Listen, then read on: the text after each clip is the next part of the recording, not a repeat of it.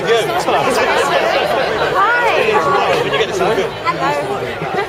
It was obviously a very successful book and a stage play. How much of that how much of the sort of self did you put into the film rather than just sort of try to take from what had already been done? Well, I think I always see my job as being a translator, you know, of source material, and what's most important is making sure it's a good film. That's the top priority.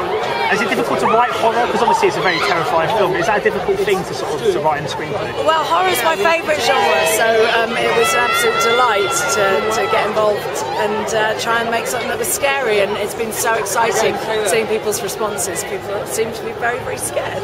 It was absolutely terrifying. Oh, thank and I thought you. Daniel carried it so well, such a mature role.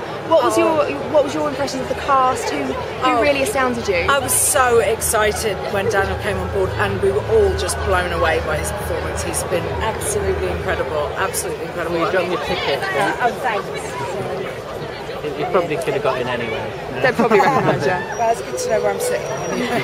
Do you believe in ghosts? I'm afraid I don't, but I love ghost stories. Okay.